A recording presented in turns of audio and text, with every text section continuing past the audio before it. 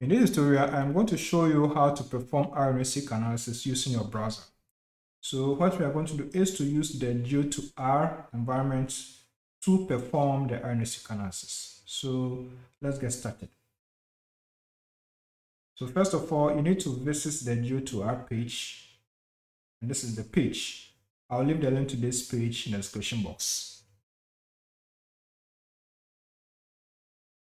All right, so we are on the page that allows us to analyze RNA Seq datasets that have been made available on the Geo database, that's Gene Expression Analysis. So I'll leave the link to this page in the description box. So when you are here, you have to specify the accession ID of that study that you are interested in. All right. Now, let's just say we don't have a study yet. We can search for the study that we want and then get the accession ID and then paste it here. So for that, we have to go to the Geo dataset page itself, which is here. I'll leave the link to this page in the description box. So when we are here, you have to search by supplying some terms here or keywords, and then you have hits and you can select the appropriate study. All right. So let's just say we are interested in studies that have been done for zebrafish. All right. So in this tutorial, because we are going to analyze RNA Seq data, we are going to take RNA Seq studies that were done using zebrafish samples. And so I will type zebrafish here, and then I am going to search. So when I search, I'll get the hit here. Now we have lots of hits being returned. We have over 40,000 here. That's a lot. And so ideally what you want to do is to be as specific as possible so that you have fewer lists displayed and you can select the one that you want. And so we can add something else. So let's just say we are interested in cancer studies that have been done using RNA Seq samples from zebrafish. Then we can add the term cancer or tumor, whatever you want, or whatever term that is of interest to you. So to do that, you have to go to the advanced. All right. So you don't even need to have the zebrafish typed here. You can just clear it. You have to go to advanced. So click on advanced. And then when you click on advanced, you have another page being displayed for. So here you can enter your terms or keywords. So I'll start with cancer. I'm interested in cancer studies. And then here you can also select the field, which has that term. So all fields, attributes, attribute name, etc. So you have to decide what you want, but I'll just leave it as this, right? But later on you can modify to see the result that come up. And the second entry box here, I'll also use zebrafish. Right, you can also add more, so that one depends on you, but I'll just leave it like this. So once you have entered your terms and you are okay, you can click on search here. So click on search, and then when you click on search, you have some hits returned for you. So you'll notice now we now have 2,339. Right, there has been a drastic reduction in the hits that have been returned. So here you can scroll and then look at the study or studies of your choice. Now for studies that can be analyzed with Geo, you will find this text here, analyze with Geo there. So when you find it there, then you can click on this to analyze. So let's just scroll down to search for other studies. We are going to use one example here. So in this tutorial, we are going to use this one. So let's assume that we are interested in this study. Mine is number 13. All right. So you have to click on the Analyze with Geo, or you can also just take a note of the accession ID. I'll just copy it for the meantime. Right. So you can click on Analyze with Geo, and then you'll have it displayed for you like this. But if let's say you already know the accession ID, like in this case, then you can just come to the Geo2R page itself here, and then you can paste the accession ID. Right. I'm going to leave this accession ID in the description box. Or you can also try with any accession ID of your choice. That's fine. So after pasting it here, you can come on Sets. Come to this side here, Sets, this button, and then click it. So when you click it, then you have the data sets being displayed for you. So this is how we start the Geo2R process. All right, so let's continue. Now, what you should notice is that one of the primary aims of RNA Seq data analysis is to identify genes that have been differentially expressed between two or more groups, or we can also say experimental conditions.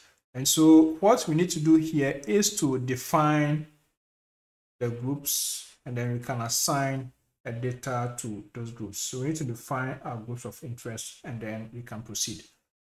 Let me take you to the page who has the study that generated this data. So there's a page, and I'll leave you into this page in the description box. So in this study, what the authors did was to identify genes and pathways regulated by the long non-coding RNA called LETS1. Okay, so the title even tells it all. Okay, so what was done was that the authors overexpressed LETS1 in some cells, and the total RNA was extracted from these cells, and then that was used to generate the data that we see here. Okay, the data that we see here. A control group was also set up, and so what we ultimately have is two groups. Okay, so we have the control group, and we also have this group called TGF-beta, right? That has the overexpressed LETS. All right, so we are going to define those groups. Okay, so here we will look at groups where we are going to generate groups. So the groups are the ones that have the same label under genotype and then treatment. So here we have control. So this becomes a control group, and then we also have this one here, overexpression. So with the overexpression, we are going to look at LETS1 overexpression and then TGF-beta. So we are going to compare this. Okay, so this and then this. That's what we are going to use. All right. So we are going to define those groups. So that means we will have a total of 6 samples, 3 for each groups. That has also been explained here. Let me just go back to this page. Let's look at this page here. So we have that here. So it says we have 3 biological replicates were included in each group. All right. So we have that here. So this one group, this another group. This and this, those are for their internal use and stuff like that. But these are the main groups, this and then this. So we are going to define them. All right. Now, in defining the groups, we also need to take into consideration the order in which we define them. So a demo has been given here. Okay, the instruction has been given here. Let's just check to tell us how to define the group. So I'll leave that into this page also in the description box. So when you are here, just come to this side. Let's check. Come to where it says assign samples to a group. So click it and it will send you to that section. So here we see that the control group should be the last to be defined. Okay, so we have the control group here, and then we also have the other groups or other group if you have 2 groups. So the control group should be the last group we define. That's what I want to emphasize on. So we are going to do the same. Okay, and then we will proceed. Let me just proceed out. So let's go back to our page here and define the group. So we will start with the TGF-beta. Okay, where we have the LETS1 overexpression. So I'll define that. So I'll click on define groups first, and then I will say TGF-beta. Then I'm going to hit the enter button. So this will create the group. All right. Let's also create another group. That's the control. So that'll be control. All right. So TGF-beta and control. These are the groups. Okay. So we can click outside. We can even click this one to hide it. You can click it back. That's fine. Okay. So let's do this. For now, let's just get it activated like this. Now we need to assign data to the groups, the various groups. So that's what we are going to do. We are going to start with the TGF-beta. So to assign data to the groups, you need to highlight the data. All right. So here, this is the TGF-beta, that's the overexpressed LATS1. Okay, their cells. So we are going to click on each of them. So click on one, and then you see this color indicating it has been highlighted. Now press your control button and then click on the other ones as well. So we have that here. So after that, click on the group that you want to assign the data to. So here is TGF-beta. So I'll click it, and that's done. So now you'll see that we have the number here, 3 samples. Now let's also assign data to the control group. So for that one, it will be this one here. So I'll click. Now click and click. So I have 3. I will now click on control to assign that also there. So we now have 3 samples. You also notice the colors. All right. So each group has a different background color. All right. But if you click, you'll still have this color coming up. This particular color here, which is yellow or something like that, indicates that a particular data has been highlighted. That's what it means. Okay, it doesn't necessarily mean that you have assigned it to a group. So if you click on a different data, the color that was assigned to it based on this group will still be shown for you. All right, so you should always have this color. You should note the color that has been assigned to the groups so that you don't get confused. All right, so we have our groups.